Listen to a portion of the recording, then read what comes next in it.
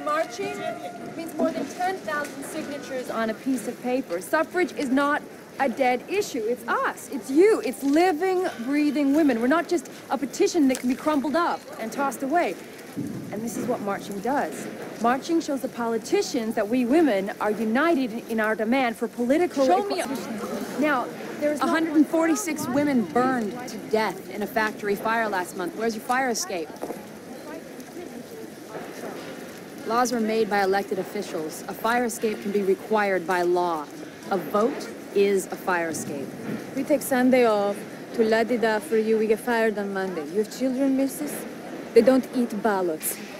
Go ahead, shut your head off. The ruling class are those who have a voice, and that voice is a vote. No one hears you. Votes for women. The parade's gonna happen, and, please, would you like one? The more the merrier. Anyone?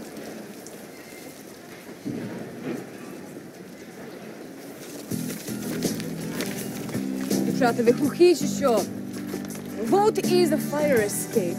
No, a vote is a fire escape. Ну, а чого ж ви стоїте?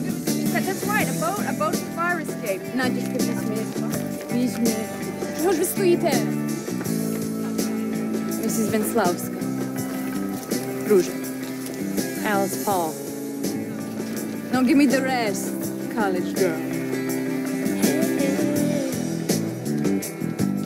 Helen Keller's in town. Arrange for me to meet her.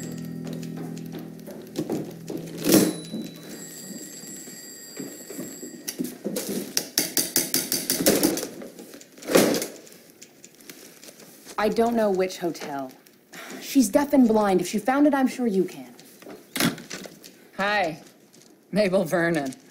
I played hockey with Alice at Swarthmore. Lucy Burns. DC police will not guarantee our safety if we march on the 3rd.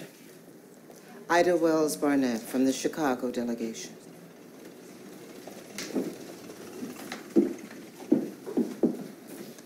I'm told you expect Negro women to march in a separate unit. At the back. Southern suffrage groups threaten to withdraw. Are the ladies afraid we'll march out of step?